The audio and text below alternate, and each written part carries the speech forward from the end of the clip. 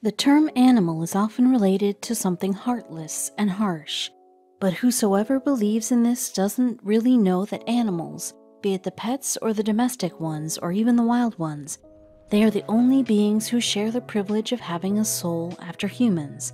Even the wildest animals can be tamed with love. And there is no denying that some angels prefer to have fur and tail instead of wings.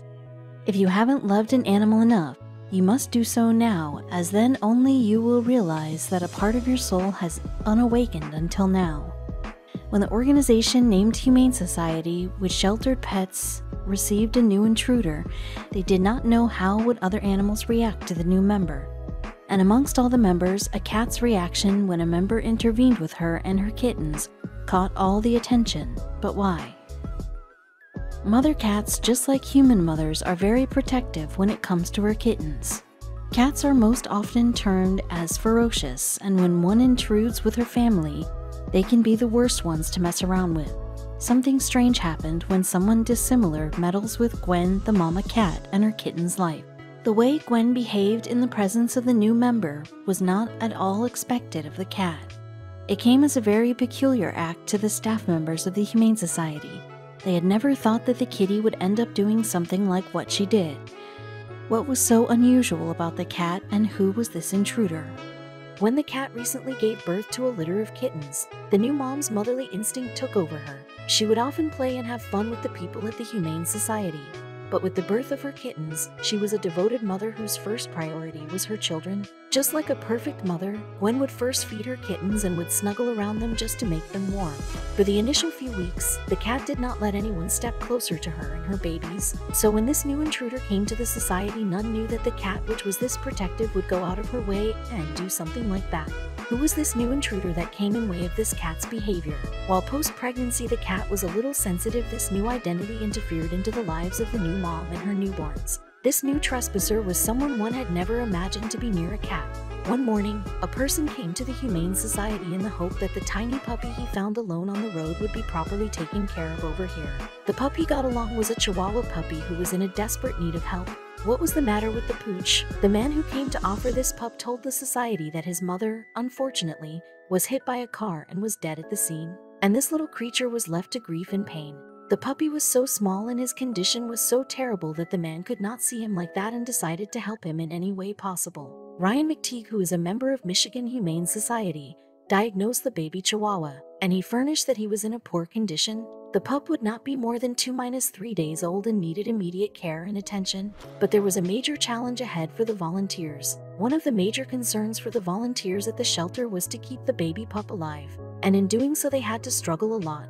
His health was deteriorating majorly because of the pain of the loss of his mother Pooch. The separation anxiety had taken over him. What happened next was quite unexpected. The volunteers kept the pup in intense care unit and were trying to infuse supplements in him to ensure he is coping with life. But nothing seemed to work, as the pup was very young. He wasn't able to consume solid foods and he wasn't accepting bottle feeding. A solution had to be devised. The staff at Humane Society was now worried. The pup could only be retrieved with love and care of a mother. The pain of losing her mama dog was so intense that the pup had literally given up on life. He was barely a couple of days old and surviving without a mother was impossible. Every individual was concerned about this pup's health. Though they gave them the name Bobby, they could not give him what he badly needed. Bobby needed a mother's milk and her warmth. Finally, a way could be figured out to help this pup who stole every heart at the society. The pup needed a foster mom immediately who could look after him and provide him with the needed warmth. As the dog wasn't responding well to human care, it was the only way to help him out. Yet, there was another problem. From where will one find a nursing dog? Though the Humane Society shelter a lot many cats and dogs, there were dogs there, but not even a single one was a nursing dog. Then the members are recalled of Gwen the nursing cat. However, they weren't sure about the consequences that might follow after looking at the cat's tactics these days. Some were the volunteers at the society were scared at this thought. There was a very rare chance that Gwen would accept Bobby and would nurse him. After all, she was a cat and Bobby a puppy. However, the only thing that gave them hope in the hopeless situation was the pup size. How? Bobby was equally small in size as the kittens. His facial features were the only thing that was different from the other kittens. So this gave them a slim chance to try the hands with Gwen and try to save the life of this pup. How will the cat react? Gwen's attitude and behavior were not hidden from anyone. In her post-pregnancy stage, she grew a little ferocious. She never let anyone near her kittens, and none knew what will be her next move on finding a puppy amongst her litter of kittens. And what happened next was totally unbelievable. The staff keeps Bobby next to Gwen's kittens, and it was very surprising that Bobby mingled really well with other kitties. And even Gwen did not mind his presence. Rather, the moment she saw him, she smelled him and licked him. None thought that Gwen would accept this new member in her family. Oh, Georgia, another volunteer at the Humane Society, said, "We had a mom cat that was recently still nursing, and they thought, ingenious idea, to maybe see if this puppy could go along with these guys. And when this plan seemed to work, she could not believe her eyes. She tells that it was an experiment they were trying and were not at all sure if it would work or not, as the dog and the cat were two totally contrasting species. She said, and it actually worked. She began to lick him. When the mama embraced Bobby in her arms, she licked him up and cleaned him just the way she would do to her kittens. It was a beautiful thing to acknowledge. Who would have ever thought that a mother cat would not mind feeding a baby pup? Not only was Gwen a mother to the pup, but the kittens also enjoyed his company, as if they were siblings. That's just so adorable and cute, isn't it?" McTeague further says, "The cat was very content with all her little guys running around, so it seems like a perfect fit." The best part about this entire acceptance by Gwen was that Bobby's health began to improve. He certainly turned a little healthy and would feel loved. The pup, who would often be lonely and scared, started to move about carefree, as if someone gave life to a dead soul. Just a week under Gwen's care, the pup, which initially was very weak and fragile, gained mass. It was indeed the much-needed nutrients from the mother's milk doing their job the best. Only a foster dog or a cat have saved this pup's life, and eventually, Gwen saved his. Gwen made sure that all her babies are been fed properly. Even when she herself would go ahead to have her meal, she would let the babies have her milk. Undoubtedly, motherhood is a phase demanding care even when it comes to animals. What about Bobby and the whole litter now? Well, McTeague says that the whole litter will be in foster care until they're big enough to find loving homes. They would be provided with proper care at the Humane Society. However, one thing was still supposed to be done for Bobby.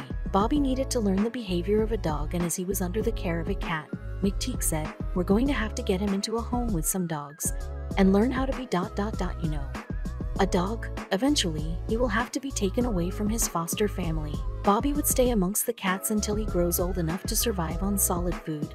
And once he is able to do so, the members of the Humane Society will shift him with another foster family of dogs, where could mingle with the species same as his. As all of us know, cat or dogs are something that never goes together. People at the Humane Society just have a single desire, that even after growing old, Bobby remains cat-friendly, and all is a remembrance to his foster family.